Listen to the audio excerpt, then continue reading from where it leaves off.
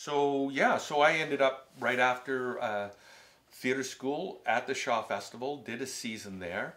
The show toured to the NAC and then down to the Walnut Street Theater in Philadelphia. It was a turgid show. Oh my God, it was Who directed awful. it? Do you remember?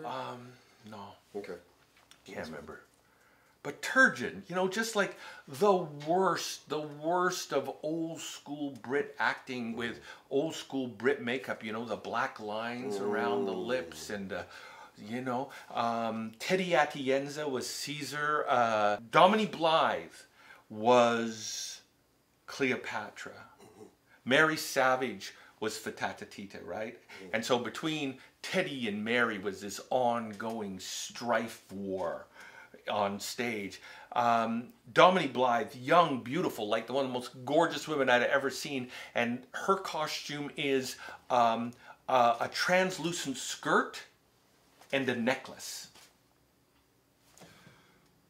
And I'm there with the fan going, dudes, I've got it made. This is the best job in the world. Yeah.